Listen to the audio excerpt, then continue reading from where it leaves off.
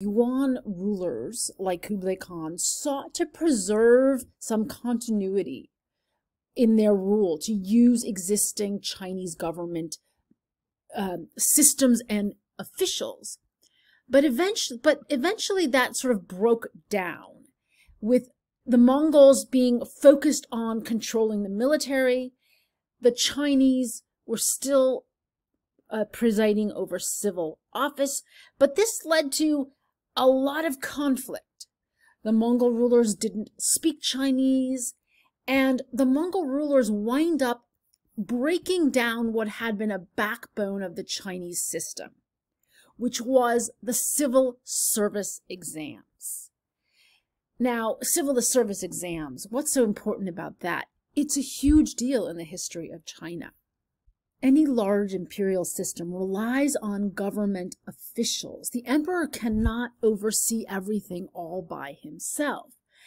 China's stable, very effective system relied on an army of government officials who were known as scholar officials. You can see them here in their robes, holding their scrolls, sign of their literacy and their ability to communicate effectively, and they are behind the emperor. They are literally backing him up.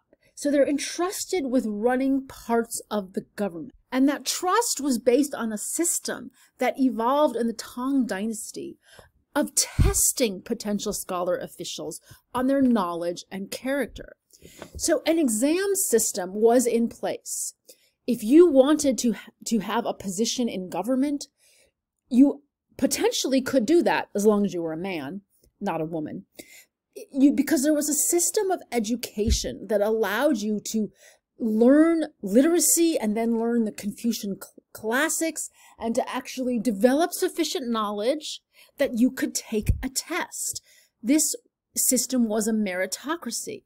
It was rejecting the idea that the government should be run only by the aristocrats, by the people who have inherited title and wealth.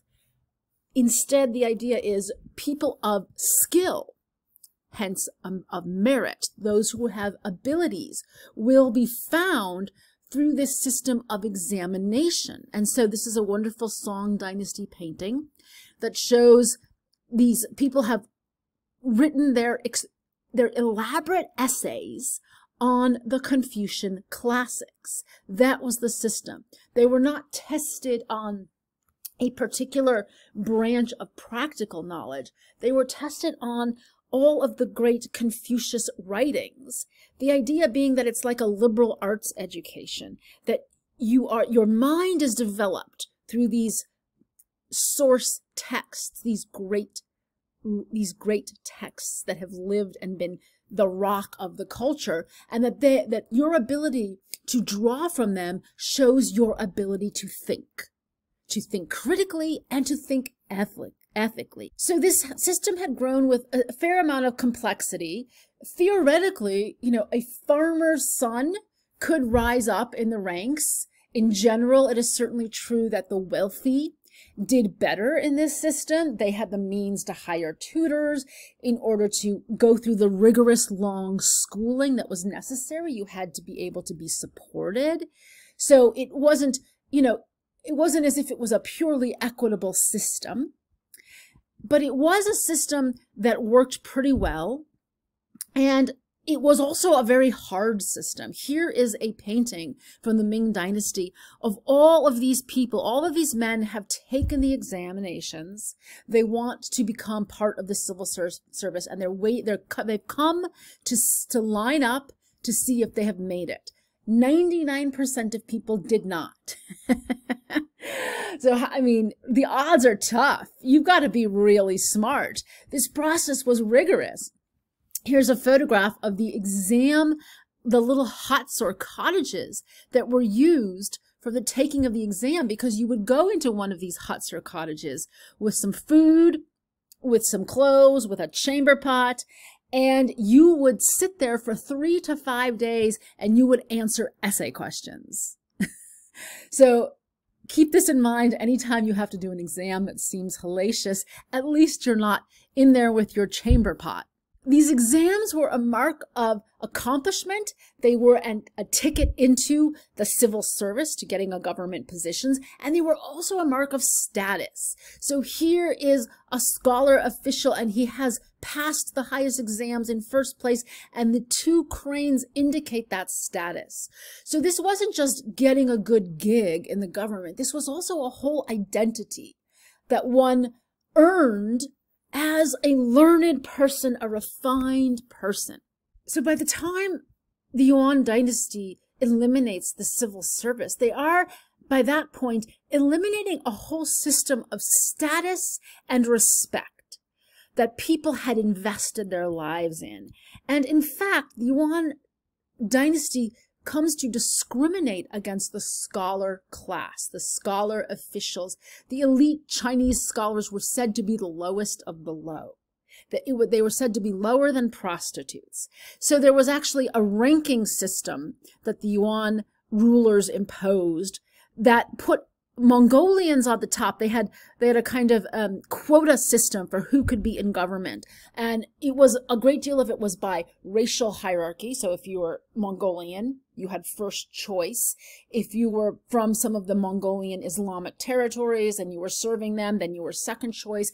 And the very bottom were these scholars who had passed these exams and demonstrated their ability. So what happens is you have this whole class of Chinese elites who had prepared themselves for a lifetime of imperial service, and they are rejected in their own country. They become outsiders or outcasts, as they call themselves. And for these people, painting becomes a form of self-expression, a way of coming to grips with what it is to live in a country that's no longer yours, and of continuing but changing their training as humanists, as Confucianists, as people who are adept at the arts of the brush, at calligraphy, at poetry, at painting, at these kind of higher forms, refined forms of human expression. And what we see then is a school of painting, a kind of painting that is known as literati painting, and is an ideal of painting as a refusal of the world, a refusal in a way of selling yourself out to the Yuan dynasty, a refusal of everything that is slick and commercialized. So this is a kind of painting called literati because it deals with literary themes. It often has poetry written right into it, and it is painted for friends and fellow literati. It is one of the most important points about it is this is not painting for sale, even though some of these literati will actually sell their paintings. That's another story. But it is conspicuously refusing to please an audience who would buy a painting because it's gorgeous or because it's enchanting. And so these paintings are very plain. They are very not slick. They're not pretty. They have a raw quality. They're just really bare bones, ink and paper, not silk. And here, Nizan is the great case study, because it was said of him that he was as economical of ink as if it was gold. This is the celebrated literati dry brush technique. And the brushwork is dry, not necessarily to be stingy with your ink, but to be very pared down, very bare bones, stripped of all sumptuousness, the way that these people had been stripped of their positions at court. So Nizan has this wonderful statement that explains what painting is for him as a literati. What I call painting does not exceed the joy of careless sketching with a brush. I'm not painting so someone buys this or admires it or says it's good. I'm painting because I'm enjoying it. It's careless. I'm just sketching. I do not seek a formal likeness, but do it simply for my own amusement. Again, he emphasizes the note of my autonomous pleasure here. And he's saying that that's about my sketching. I don't care if this looks like a tree or a rock to you. I'm doing it for amusement. Recently, I was rambling about and came to a town. The people asked for my pictures but wanted them exactly according to their own desires and to represent a specific occasion. And he says, I don't do that. And then they are insulting, scolding, cursing. What a shame. But how can one scold a eunuch for not growing a beard? A eunuch, a castrated man, we'll see them in the Forbidden City, or we'll hear about them more than see them. You know, a eunuch doesn't have the testicle ability to grow a beard because the androgenizing hormones are gone. And he's saying, I don't even have the ability to please people with my painting because I'm such an outsider that this is something I do in nature as I ramble around, as I find a kind of outsider freedom. So Wu Zhen's painting also has that kind of spare quality of just the dry brush, really bare bones. And his subject matter here, bamboo and rock. Like bamboo, the metaphor for having flexibility, you can bend without breaking, and rock, the sense of stability and integrity. So the idea of an amateur ideal, I'm pointing out here by comparing to Vincent van Gogh, who also really didn't sell any paintings or make it during his lifetime. Because we often think in our culture of amateur as an insult, right? So, you know, oh, you're an amateur, you don't know how to do that. Leave it to the professionals. But actually the word amateur comes from amore. It comes from love. It's doing something for the love of it.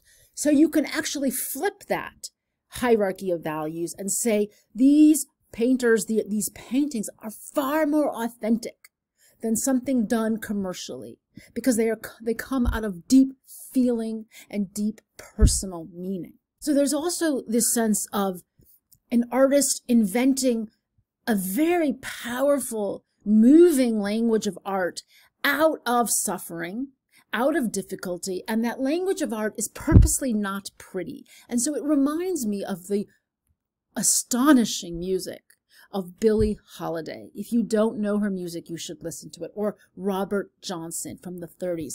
Now, you know, Nizan was in no way oppressed the way they were oppressed, right? Being an African American in America in the early 20th century, you know, with this strict, harsh racial apartheid system. The reason I'm pointing it out, though, is that the music has a kind of raw magic that is a combination of pain and beauty together, and that has a tremendous integrity and authenticity. And we understand as we hear that particular beauty and pain, that the art is involved with political resistance. It's a refusal to be broken down by this unjust system. It is a bearing up under it and finding your own way to articulate beauty even through the pain. And really, that's what Nizan is also doing as he paints the mountains and the trees with his dry brush alone on his rambles.